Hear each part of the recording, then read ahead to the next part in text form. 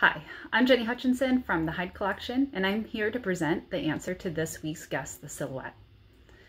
So here we go. Here's the shape that we posted earlier on our Hyde collection Facebook page. This sculpture is believed to have been created in Greece around 350 BC. It came to the Hyde collection in 1941. The figure is made from Pentelic marble, which refers to Mount Pentelicus near Athens in the Penteli mountain range of Greece. This region is famous for its pure white marble that has a very fine grain. What is missing, however, is the brightly colored paint that would have covered the marble, which in the ancient world resembled their brightly colored dress. Ancient Grecian culture was very visual and extremely structured. Roles specified by gender and social standing were very distinct, and the color of dress was one way in which the stations of society could be marked. Fabrics were dyed with bright colors and would often include very decorative patterns. Fabrics dyed in red or purple were worn by the highest and wealthiest members of society because those dyes were the most expensive. Another component of this figure that has been lost to history, as you may have most noted, is the head. Unfortunately, we don't have a means of finding out when or how this may have occurred. It likely occurred due to natural causes, via weather, over time, or through the excavation process, as many of these sculptural forms became buried over time.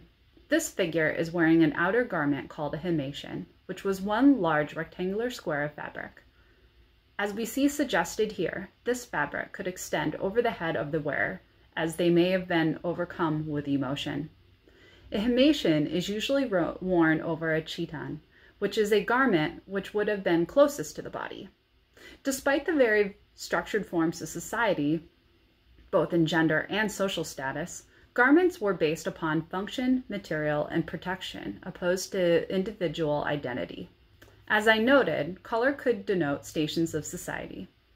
Pieces could be interchangeable between gender, though there could be differences between the length of the garment due to occasion. This garment, as we can see, goes to the ankles of this figure. Ancient Greek clothing was usually made or created out of natural fibers. Linen was the most common due to the hot climate. The cloth created for this garment was rarely cut. Therefore, the more fabric one wore, the wealthier they appeared, along with the colorful dyes. The drape of the fabric was worn around the body and would also be given considerable thought and changed or draped in such a way that would be in trend with a specific time period. Footwear was not worn very often, especially within the household. However, depending upon the occasion, they may have worn sandals, soft shoes, or this figure seems to portray boots, likely made from leather. Traditionally, Greek sculpture is broken down into 4 periods: geometric, followed by archaic, classical, and Hellenistic. This sculpture would fit the pre-Hellenistic period, as it was known for having more expressive characteristics. This is a form of funerary sculpture. Most sculpture in ancient Greece has been lost to history, yet most of the surviving sculpture is a type of funerary sculpture. Funerary sculpture provided an opportunity for the living to remember and commune with the deceased. There were generally 3 types of funerary sculpture: standing nude males, or Apollo types, a standing draped female, or a sitting draped female, as we have here. The seated figure was typically a representation of a mother figure of the household, as family and particularly male succession was such an important part of ancient Greece culture. The inclusion of a figure representing a mother was significant symbolically because she is a representation of the person that made succession and the life cycle possible. More details and attributes of this person would have been included to speak to the more specifics of the individual that was deceased. As we noted, they may have had a more brightly colored pattern or color painted upon these garments. However, there could also be gestures provided by the individuals pictured that would have also revealed information about their rank and social standing in society. Though the fabric appears to be thin, folding around the forms of the body, transparent fabric usually only would have been worn by the male members of society. Females could only be nude or even suggested to be nude at the public baths. This fabric is believed to be modeled after linen due to the way it folds around the knees, resembling the forms of the body underneath. Linen was also the more common fabric. Female figures also tend to dominate the classical Athenian tombstones, as women played a significant role in the burial process. They conducted a series of elaborate rituals for the deceased: the washing of the body in oil, placing the body in a high bed for a funeral procession, and the cremation. The female figures of the household were also responsible for vocalizing the grief of the family, usually through lamented song.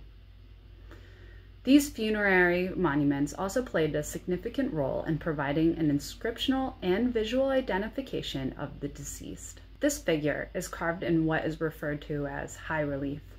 High relief is when sculpted forms project at least half or more from their natural circumference from a background. This sculpture was likely to be mostly disengaged from the background.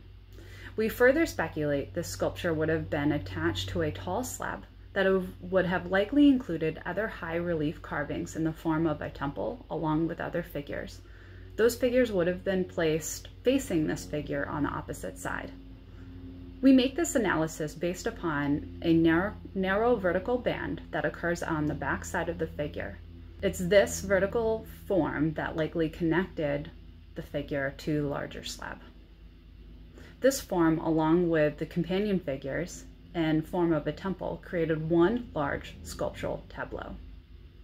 In essence, what's important to note here is this form is not believed to have been situated as in the round, meaning someone could walk around it, the way that we see it presented today. We also speculate, given the fold of the fabric and position of, or suggested position of the head, with respect to traditional modes of expression in other funerary sculptures. The missing right hand likely would have appeared up by the hood, likely pulling the hood over the head. Pulling the cloak down over the head was a common gesture of mourning. Though much of time has passed, and there is still more speculation than certainty, the certainties that we do have are based upon the many figures that have survived the weather of time. Funerary figures are much of what has survived the test of time because the ancient Greeks had such a strong tradition of creating highly visual grave markers, and in many. These sculptures were mass-produced in workshops, and there was often a lead sculptor who often remained anonymous. Even a simple, more modest grave marker would have been within the means of an average citizen. The higher the degree of the sculpting and more elaborate circumstances of the sculpture, by the inclusion of more figures, would have been designed for a wealthier member of society. While there is a great deal of uniformity to the composition, design, and placement of figures within these sculptures, there's also often the inclusion of characteristics that would have been more specific to the individual. They were also markers of reflection and served as memorial structures. They were also placed in very visual locations, usually on the roads leading to the city gates, so that all that entered or left could reflect upon them. Well, thank you for joining me in this reveal and discussion today, and I hope you learned a lot of interesting facts about another work in our collection. And we look forward to opening this weekend. If you're interested in visiting us back at the Hyde Collection, please refer to our website, www.hydecollection.org. We do have some specifics as to how we are reopening, and we are looking for prior reservations to be made. Hope you all have a wonderful evening, and we'll all see you very soon. Bye.